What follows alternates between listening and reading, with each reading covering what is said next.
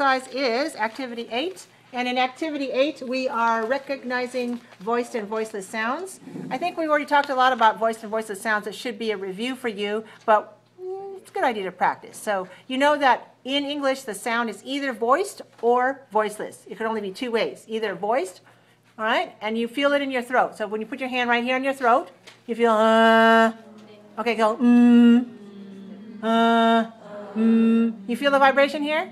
Okay, so that is a voiced sound. Say the word voiced. Voiced. Look at me.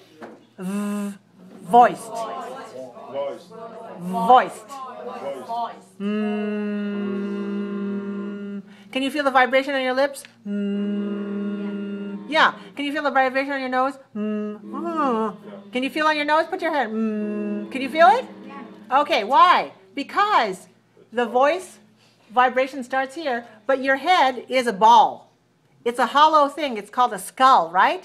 But it's the bone part is on the outside, but inside, even though you have a brain and you have some other material, it still echoes inside. So this vibration here goes all the way up, and you should be able to feel the vibration lips, vibration on your nose. Feel it. All parts of your face should be vibrating. Okay, put your hands over your ears and say, Ooh! You can feel that vibration. Really, it's very obvious when we put two hands over your ears. That's vibration, and we call that a voiced sound.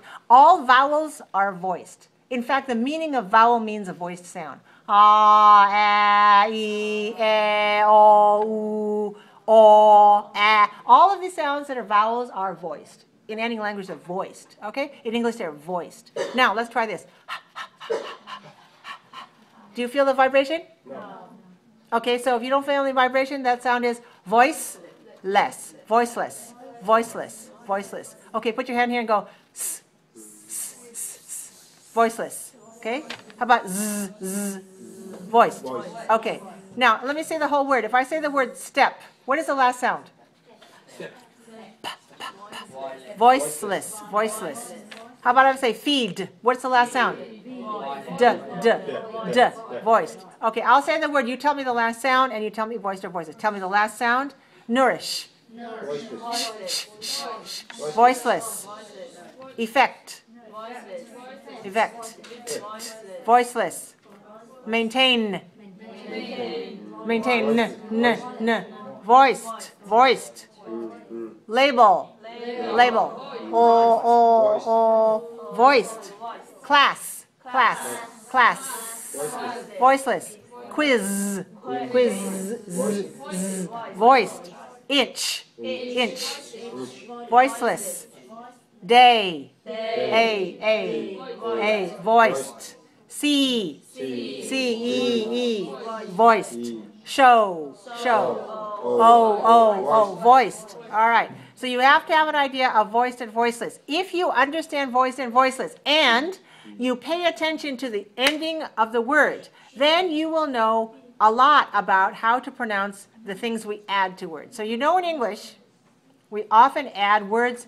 We have a base form word and we put letters at the end. Sometimes we put ed, sometimes we put s or es, sometimes we put ing. In English, we have a lot of words where we put a suffix and it has meaning. It has grammatical meaning, and sometimes it changes the form of the word from noun to verb, and it also has an effect on your pronunciation.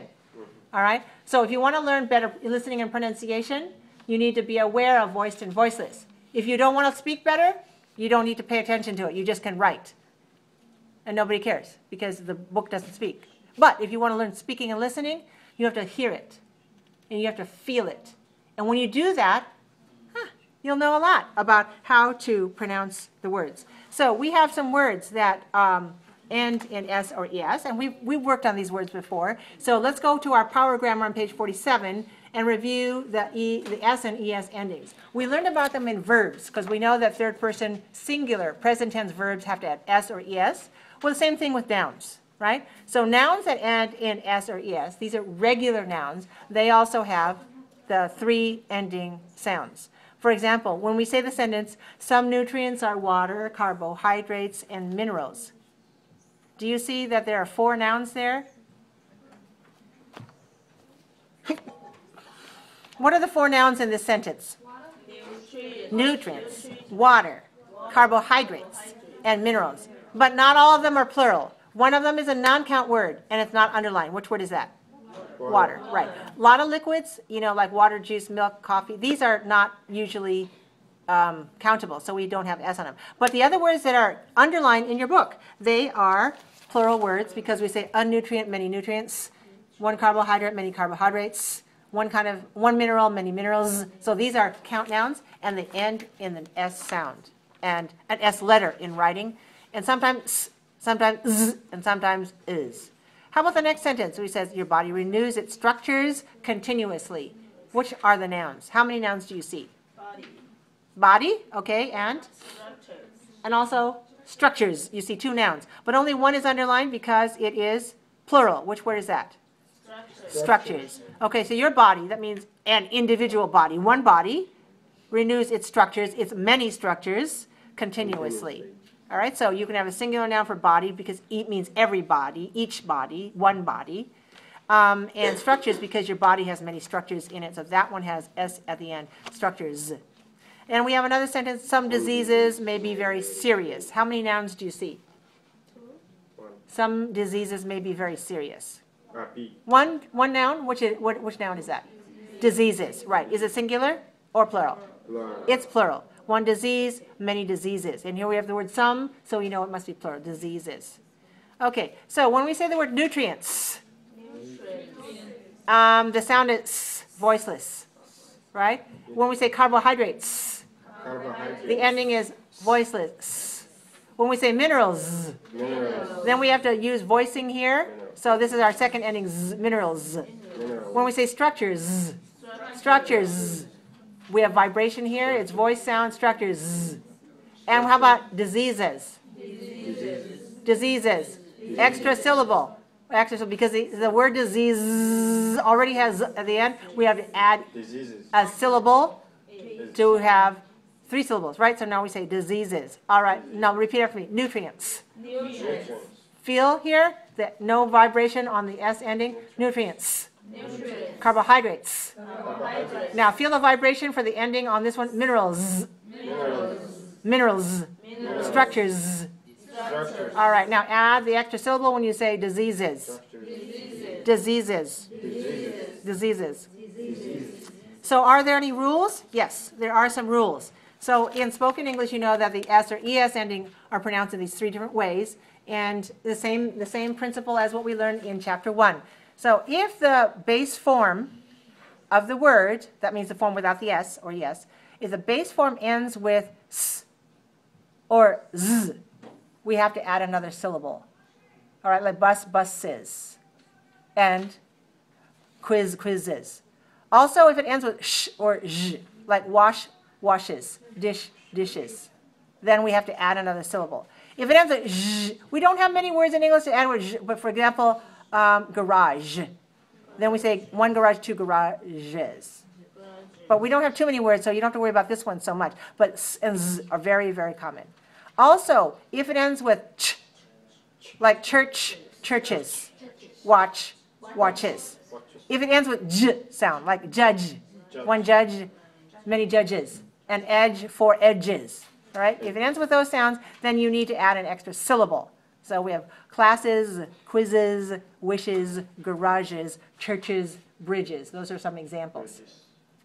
Outside of those 6 sounds, then we notice whether the ending is voiceless. So in English, we have 3 very, very, very common voiceless ending sounds like p and t and k. So these sounds are voiceless. P, t, k. Put your hand on your throat. Feel. P, t, k. No voicing, right? So when we add S, then there will be ps and ps and ks. So cups. And cats. And backs. Right, so these are voiceless. Everything else is voiced. All the vowels are voiced, and many consonants are voiced. So we add like day, day, zzz. You hear the vibration? And see, sees. And meal, meals. And arm, arms. So which is the most common ending? Zzz. Very good. So if you're not sure, you want to take a bet, you need to bet on zzz, because if you use zzz, you will be correct most of the time.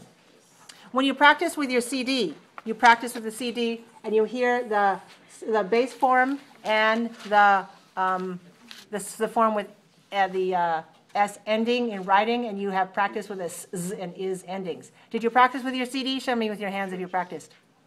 Okay, good. How about your practice quizzes? Oops. Remember I looked at those grades and I looked at how many people had no grade? No grade means no trying.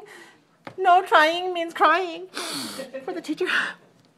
Okay, so let me recommend. I can only recommend. I can't force. I can recommend that if you do more practice, you will learn more. All right? So I'll give you some principles. You also listen to your sound files.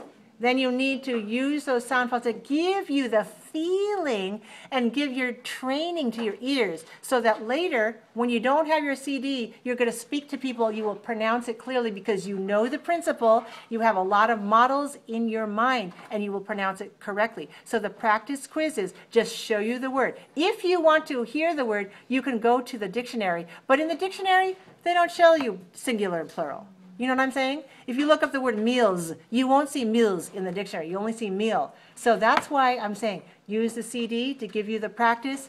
Use the theory that I'm giving you now in my lecture to help you learn the principle so when you pronounce it, it will be nice and clear. All right? Now, we're going to go on in our next lesson for listening to the lecture. So I would like you to listen to the lecture about nutrition and try the exercises that there are from 12 through 17. It's not a long lecture. It's a short lecture. Teaches about nutrition. Probably some of the information is not new to you, so it's just practice for you to hear it in English and practice the vocabulary. We will do this. We will go over the questions that are in the exercises, and you're also going to practice your retelling like we did the last chapter.